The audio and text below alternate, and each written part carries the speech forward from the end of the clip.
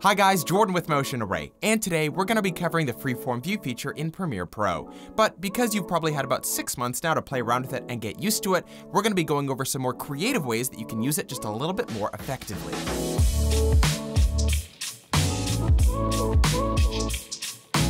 Okay, so if you're totally new to this, the Freeform View in Premiere Pro basically just takes the thumbnail view here and gives you the ability to move it all around however you want. Simple as that. This means that you have the full freedom to make as many different combinations and positionings to organize your project exactly how you want. Complete freedom.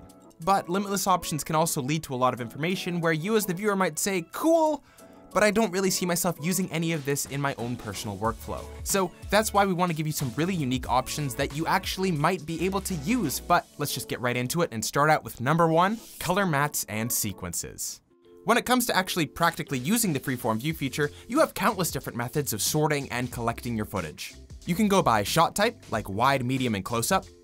You can go by which character is in the frame, or even set up your entire video in chronological order. But no matter what method you choose, labeling sections with color can be super helpful, but no, not the way that you're thinking right now. The normal way to do it would be to right-click and select the label color.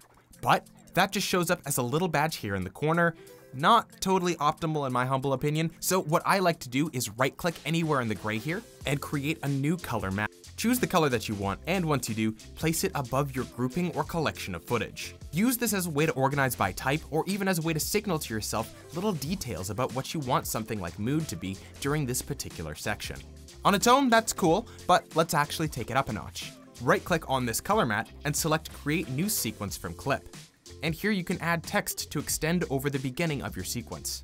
And the whole point of this is that now you've actually created a title within the Freeform window to literally tell yourself what each of these sections are for. B-roll, music selection, etc.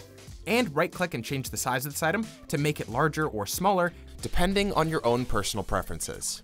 And there's nothing stopping you from getting creative and adding some of the other features from within the project window. Like, for example, adding black video if you're arranging in a chronological start to finish order for places where you'd want to signal a fade to black, or maybe even some color bars if you want to signal to yourself that there's something missing at this particular point.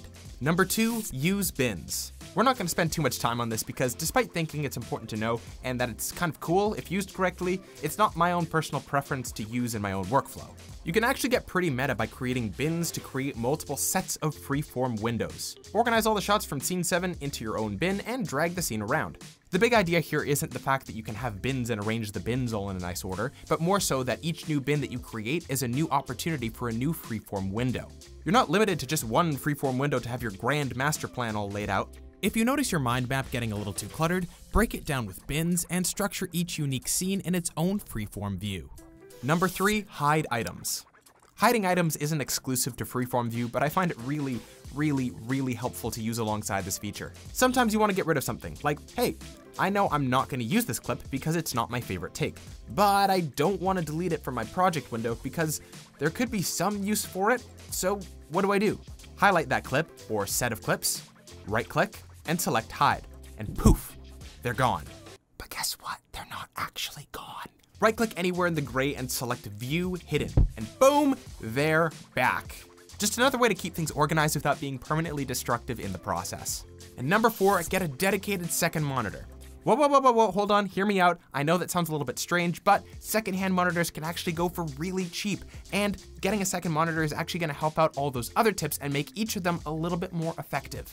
Check out Craigslist, secondhand shops like Goodwill's, computer recycling places, etc. You could get a cheap monitor for like 20 bucks or less, and it doesn't need to be like this fancy 4K monitor. It doesn't even need to be 1080p because the video in the thumbnails don't even show up at a high resolution. Once you've got that second monitor set up, have this as the sole purpose of housing your freeform project panel. And you can save this layout type in your workspaces. So what's the reason why this is helpful? It's because it gives you even more screen real estate to be able to organize your project in its entirety. And not only that, let's say for example that you decided to storyboard out your entire project from start to finish in this viewer. Kind of like so. Now in this dedicated monitor, you can actually look up whenever you want and have a bird's eye view of what your film is actually going to entail so that you can keep things in mind like tone, pacing, and themes with just a quick glance at any given moment.